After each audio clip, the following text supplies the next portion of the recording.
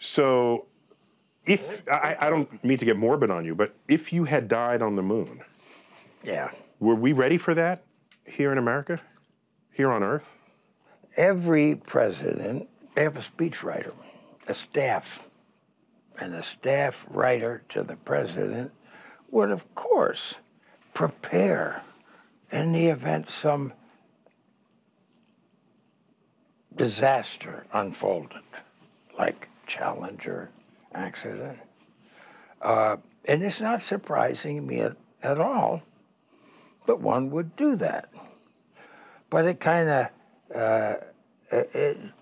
not shocks, but it brings people into the reality.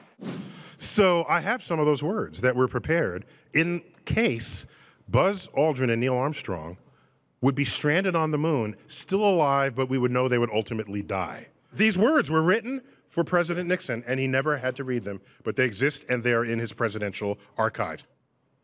Fate has ordained that the men who went to the moon to explore in peace will stay on the moon to rest in peace. Oh my God. These brave men, Neil Armstrong and Edwin Aldrin, know that there is no hope for their recovery, but they also know that there is hope for mankind in their sacrifice. These two men are laying down their lives in mankind's most noble goal, the search for truth and understanding. That's creepy, but beautiful.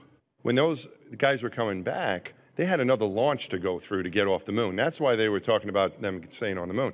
That rocket did not work on the moon. They were stuck.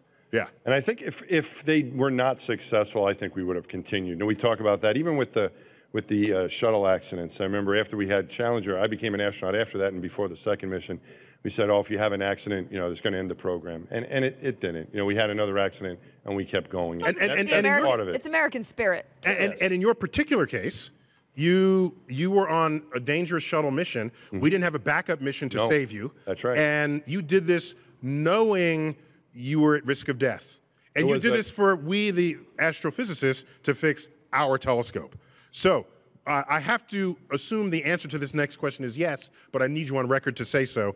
Was it worth the risk? Yes, absolutely. Absolutely. Yes, it was. We got it. We got it.